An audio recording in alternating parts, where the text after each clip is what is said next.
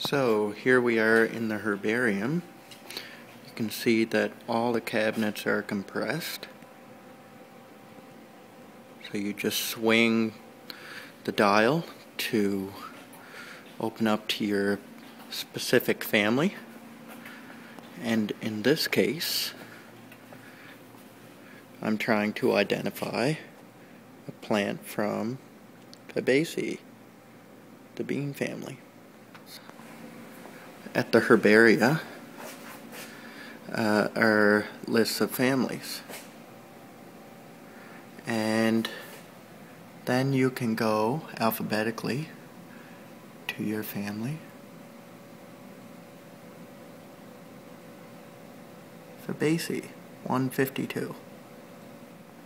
Then each of the folders within the cabinets are arranged by countries. So you get the different colors according to this map. So now to get to the Fabaceae. There are 7.9 million specimens in this collection. And you can see that you can get to them by looking at their individual family. So I predetermined my species as Acacia cookii, and so this is the cabinet that I'll find it in.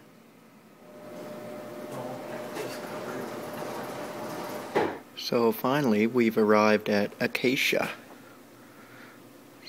but it's not the species we need.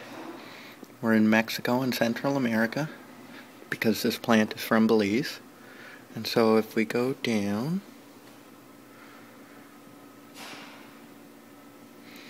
we can see Acacia Kant 2 cookii in Mexico and Central America. So we'll take that. Finally, once you have your specimens from the herbarium out, you can compare it to your own. First of all, you must use a systematic key, such as the Flora of Guatemala, which I'm using here, the electronic version on the right.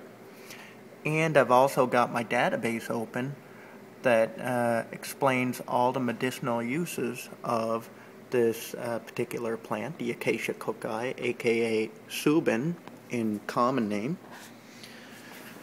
So once we look at the plant, you want to look at it sometimes under the dissecting microscope to understand the little bits and pieces, especially like items on the leaves, items on the stem, and you can use this botanical dictionary to help you understand those difficult Latin terms.